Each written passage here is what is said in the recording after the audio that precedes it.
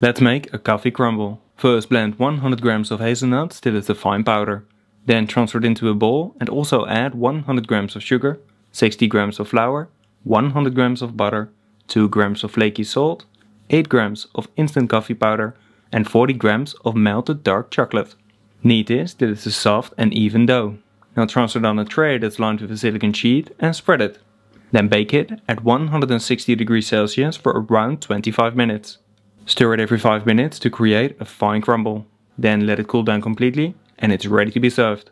Be sure to follow for more great recipes.